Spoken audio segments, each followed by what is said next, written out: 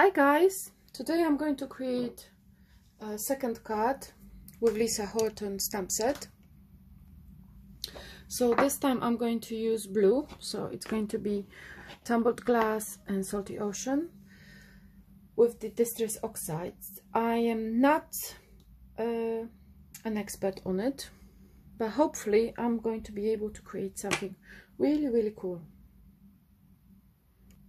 Shall we start? So today I'm going to use those little dots. I've already have a blue card and I've pre-cut the panel for it, so I'm going to use those little ones. I've already tried them before, those little stamps, and I have tried them on my scrap piece of paper when I try all of my new stamps, and they look really cool if they are put together. So this is the effect I'm going to have today, but it's going to be double color. So the color that I'm going to start with is going to be the tumbled glass. Let's see if I can make it. So I start from here. Not bad. I'm not an expert on the ink pads, on the oxides. I have not used them before too often, so don't get me wrong, but I'm not an expert. I hope they're going to blend in properly. Let me turn around. Okay. And now I need a few flowers here and flowers there. So I have not been using these oxides. I don't even know if they work. This way. On my previous card I've already used yellow and green, and I think I have two other cards where I use them. So this is my process of learning how to use oxides. Lots of people say they are really cool, and they say it's really nice to use them. They blend easily. For now they have been quite good. I'm going to divide the card in half, so around here I'm going to stop stamping with blue and I'm going to swap the blue. I'm twisting around the pattern for the flowers because I found it useful sometimes, and they do fit. There you go. Okay. Yeah, and what I'm going to do, let me see, this way. I'm going to stamp this way, and this way here. Okay, and that's it. Now I'm going to change for salty ocean, which is a little bit darker, and I'm going to continue the pattern from that side. I'm not going to clean the stamp because the tumbled glass was lighter, and I think I'm going to stamp over here. The tumbled glass is much lighter, so even if I use the stamp on a darker one, it's not going to have any effect. All I'm going to do is just stamp off the excess. Okay, let's see how this works now. Ooh, look at this. Look at this. Turn it around.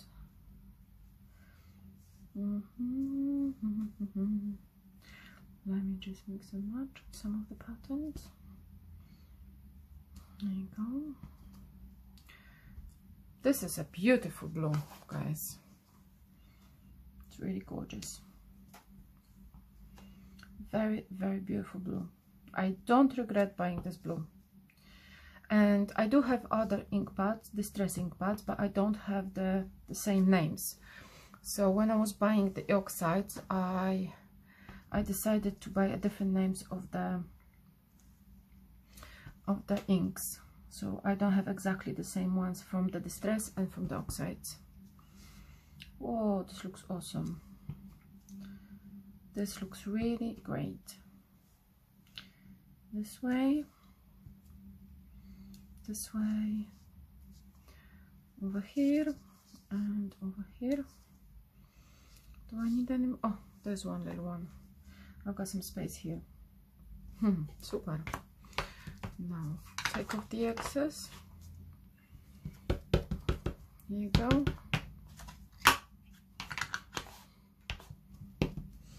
And I've got my little tool to clean up the stamp. Is Stamper from Hero Arts.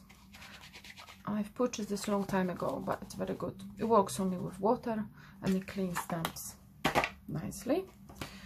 So tidy up and put it all back the other way. Now I like to see how my card looks like. So if I put it this way, what do you think, guys? It's beautiful. You can't see too much. Now, and I'm going to use this pocket.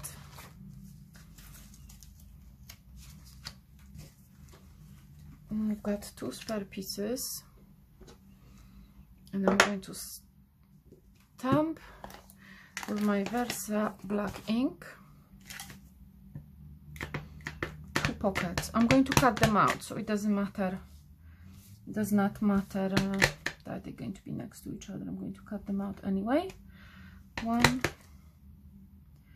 and another one. Here you go. Now, before I cut them out, I want to use sentiments. So I'm going to use 1 sentiment, which is just for you. And then have a fantastic day. And I'm going to use those 2 blues. So where's my just for you? Over here.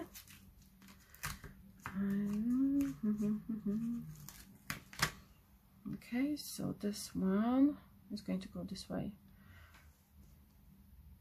And this one is going to go all the way to the bottom of my page. Bottom of the page is dark blue. Okay, so we're going to do just for you dark blue. Oh wait, this is my first time using this stamp, so I need to try if it's going to fit. Come on. That's it. There you go. You better. Not the best, but better than nothing.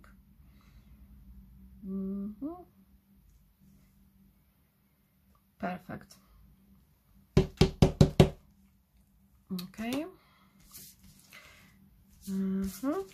And now the next one is going to be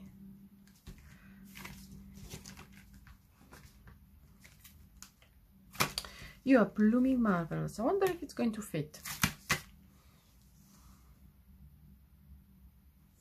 I'll have to do it this way, because this one is going to go all the way to the top. Nope. Too big for me. Have a fantastic day. You can always use whatever you want. Oh, this one is better. See? So one is going to go all the way to the bottom. That's why I'm doing this way. And this one is going to be all the way this way. So it needs to be upside down. I need to remember that before I stamp. It's too light. I want darker. Yeah, this blue is going to be better because it's much darker. Ready? And stamp.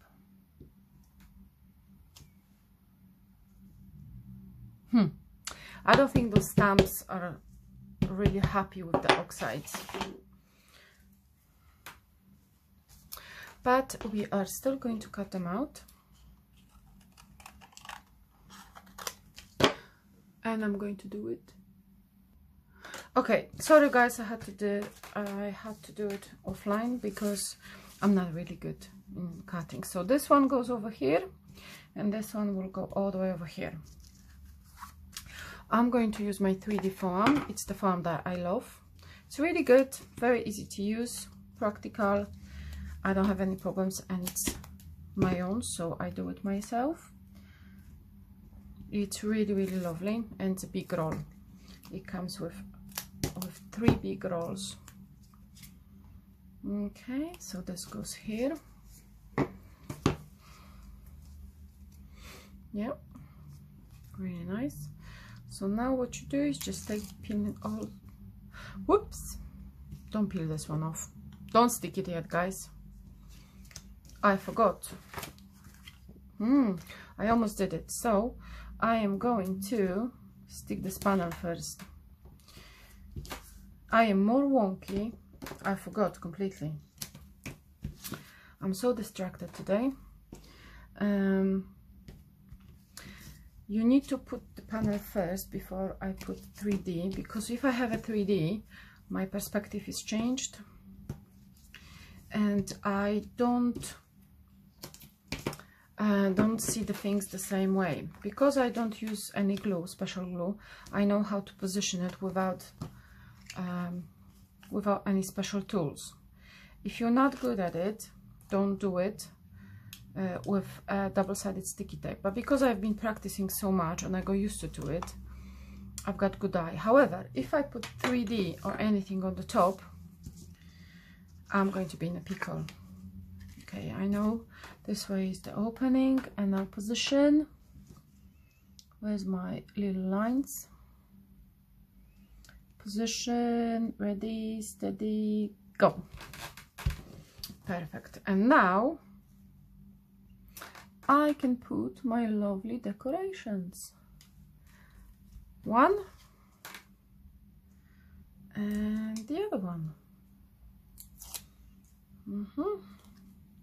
Have a fantastic day, and just for you. And there you go. All I'm missing is just a few sparkles. I think, yes, there was some enamel dots, I remember. So I'm going to use the medium-sized dots, my pokey tool, and I'm going to put one here and one all the way over here, and I'm going to have two over here, but I would like two medium, three actually. Two is not enough. I don't know why, but everybody makes three. So yeah, okay. If you want to make it equal and even, just put one on one side, the other on the other side, and the last one would be in the middle, so you know where is the middle. There you go. And my card is finished. So this is the second card with Lisa Horton stamp set. So we've used a couple of them, and this is my another attempt to use distress oxides. I like the effect, even though it looks a little bit uneven, some of the stuff, but because it has watercolor effect, it looks very pretty. It's completely different in total. If you want, you can add some sparkle. If you like the glitter, I would probably add some of the dots in the middle. I can't find my glitter sparkle, but this is how it looks like. Thank you so much for watching, and I hope to see you next time. Zoom in.